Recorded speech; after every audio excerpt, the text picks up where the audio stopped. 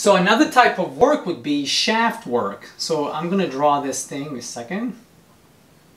Actually, I'll do it like this. That, okay. And then I have a gear attached to this thing. Okay. And with my gear,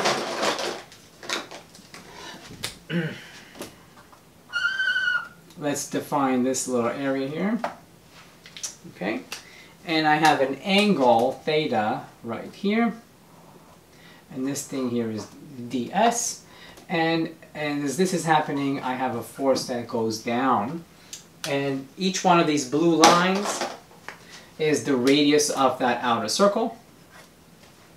And so I can discuss this whole idea in terms of a torsional work or some sort of some torque that's being provided to this gear or shaft to be able to spin. Okay, and so I'm going to call this shaft work, which again, just from the general terms of the physics, okay, it's got to be the integral of f ds, okay, some sort of a force times ds. Well, what is my force? I have a torque that's being applied, and if I'm being quite general, torque, tau, is going to be F times R, okay, not radius, force times that radius. You know, there's some vector algebra that's inherent in it, but I'm not going to deal with it.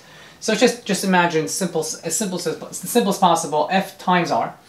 And so that means that my force is tau divided by the radius, okay?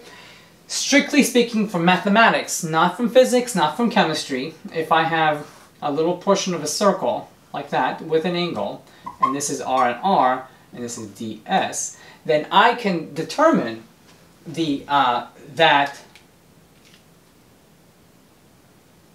ds is equal to r d theta. Okay?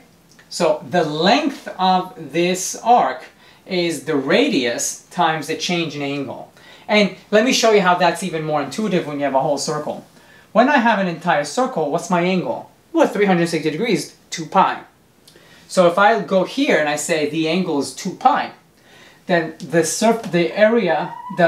length around this ds, this delta s at this point, becomes 2 pi times r, right? Which is the circumference of a circle. So this tells you that. So it just gives me a fragment of the circumference to tell me what the length of that, the arc length of that is. It's just the arc length.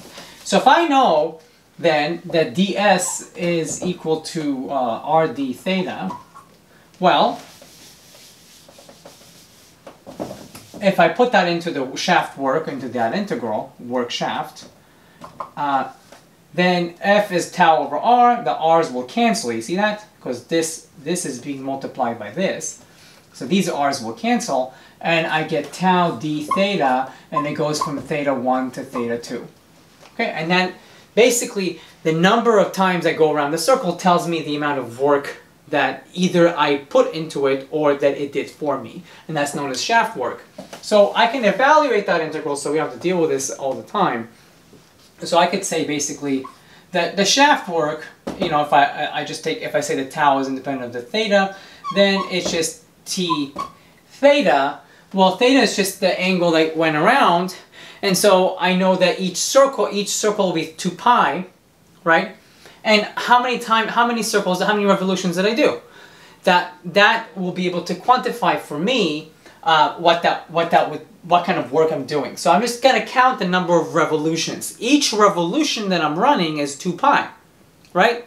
So gears usually revolve quite a bit, or if I have a steering element like a stir stick, it's revolving around a circle. So I can count how many circles I'm doing, and from that alone, get the theta, and from that alone, I can get, times tau, I can get the shaft work.